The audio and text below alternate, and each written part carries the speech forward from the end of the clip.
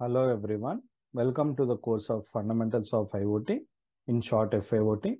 In today's class, we are going to learn about data analytic techniques and technology. Okay.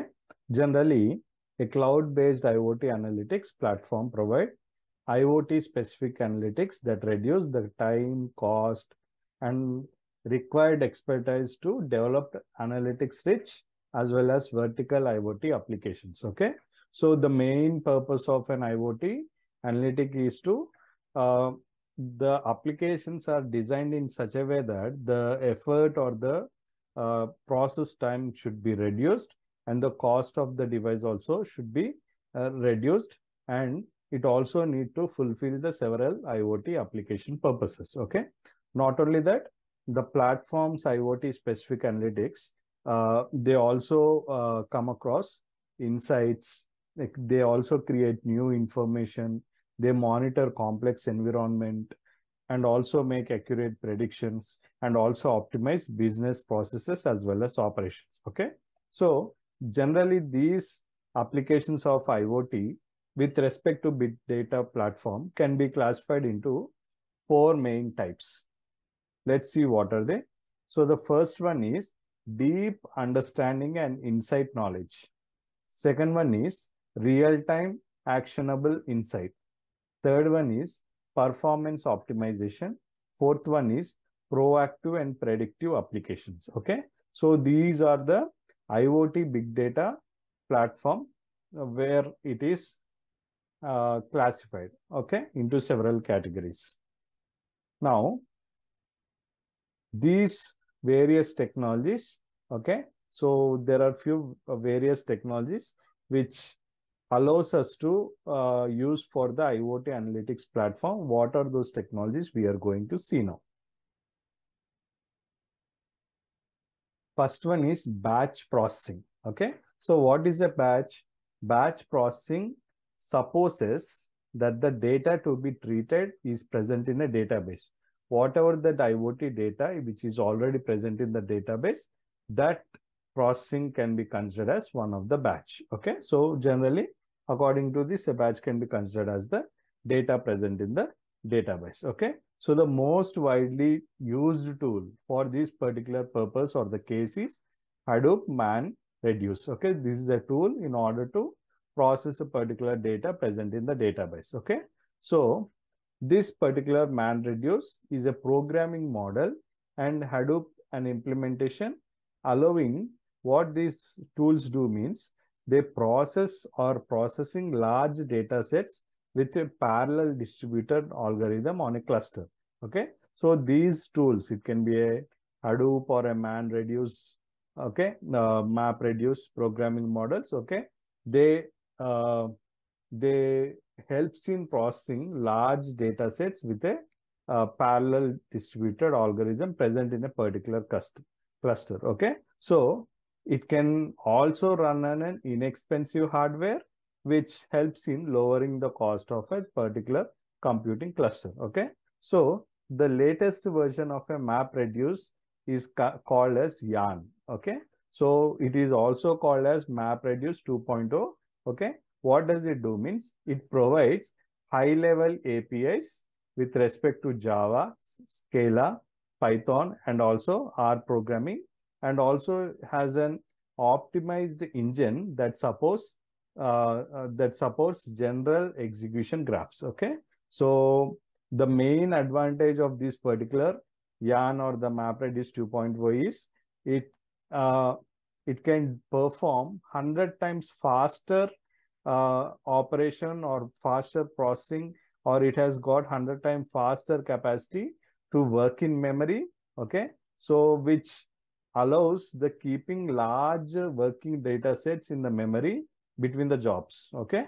So jobs here is considered as the small task given to a particular system to do. Okay. Or the device to do. Okay. So this helps in reducing the latency. Okay. Not only that, it also supports that stream processing. Now let's see what is that stream processing. See, stream processing is a computer programming paradigm equal to data flow programming, okay, or reactive programming. Okay.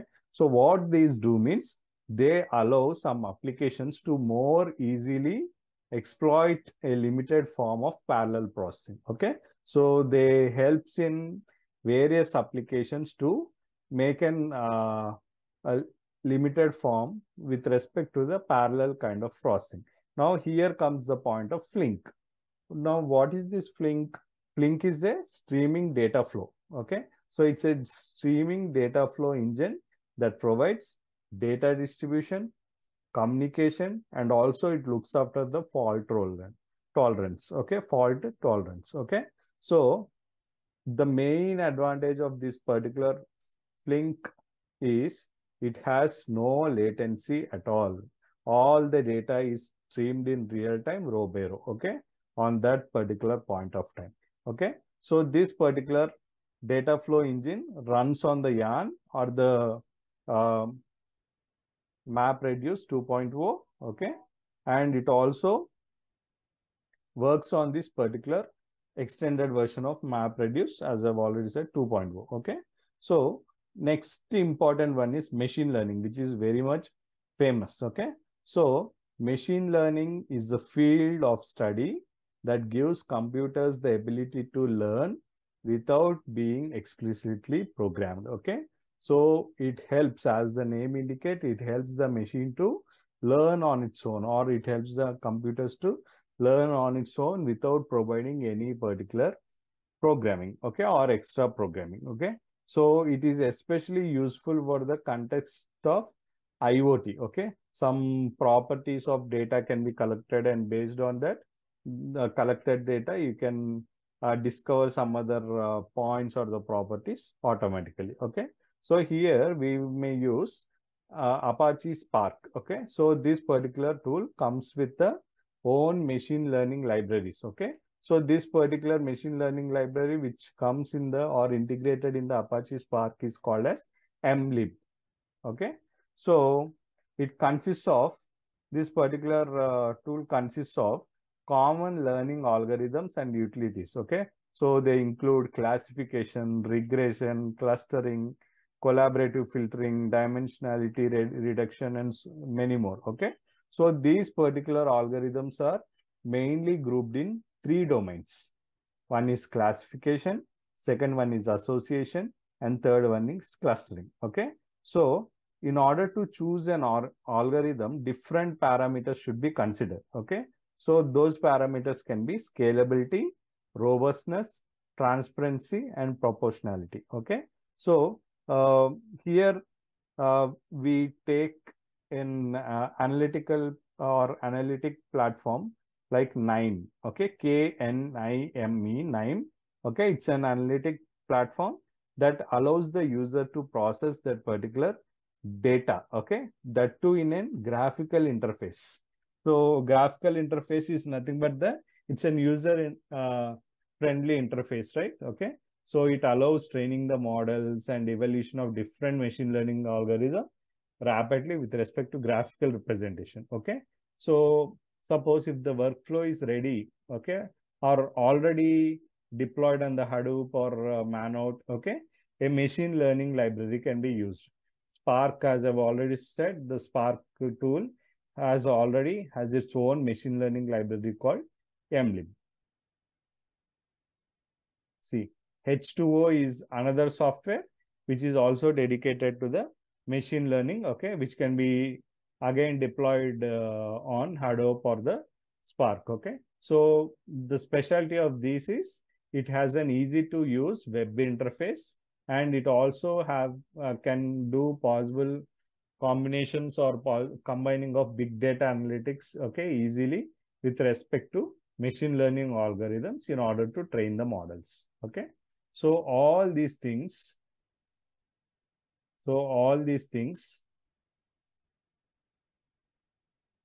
okay, are the various technologies in order to build or process this particular IoT analytics platform.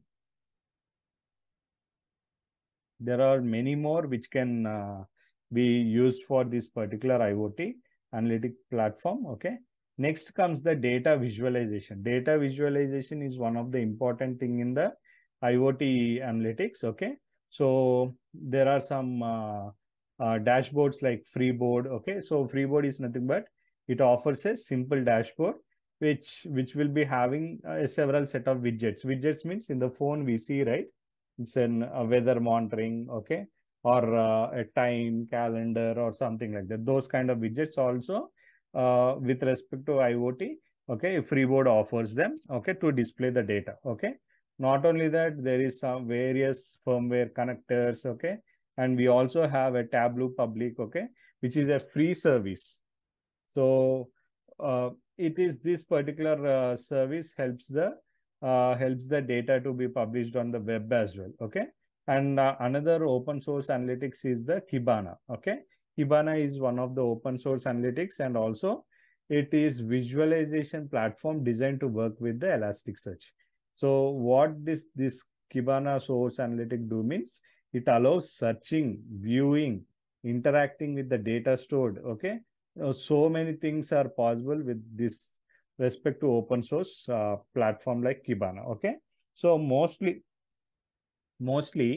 advanced data analysis and visualization of data is carried out in any kind of algorithm or the data sets like and these data will be shown in the form of charts, tables, and maps and on whatnot. Okay, so if you see the overall block diagram, we have business case evaluation. From there, it goes to the data identification. From there, it goes to the data acquisition and filtering. Again, it goes to the stage of data extraction. From there, it goes to the data validation. From there, once the validation has been done, it goes to the data representation. From there, it goes to the data analysis, data visualization. At last, we will be utilizing that particular results. Okay, from all these things, data acquisition is one of the main thing we need to consider with respect to IoT. Okay, so data acquisition, in short, we can consider it as it is acquisition is nothing but the data collection. Okay, so this data collection can be done using wired or wireless, and also from various sensors. Okay, with respect to IoT. So in order to deployment of IoT device, okay, so we have a large scale of IoT devices for short distance communications as well as long distance communication.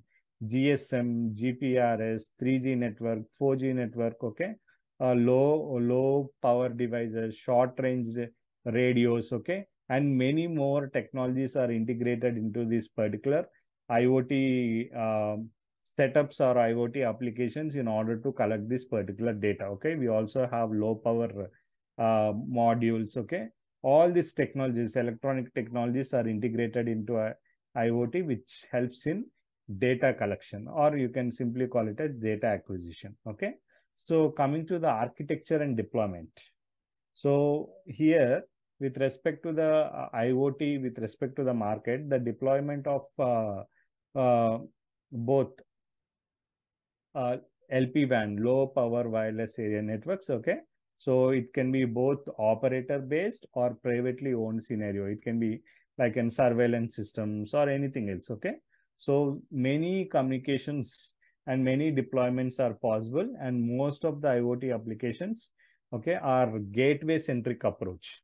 Like an there will be an several nodes of IoT systems. All those systems are connected to an Wi-Fi router. Okay, from Wi-Fi router, it will be transmitted, or data is transferred through a particular app or an API through which the monitoring can be done. To give a best example, suppose there are multiple cameras, okay, Wi-Fi cameras. All these Wi-Fi camera nodes are connected using a single modem or a Wi-Fi router. Okay, from this Wi-Fi router, we can monitor through a particular API or an app. Okay, this is how an architecture and deployment of this thing will be done. Okay, so this is also what they have shown here. They are using some servers. Okay, they are using some wireless technology like 3G, 4G, LTE, Wi-Fi.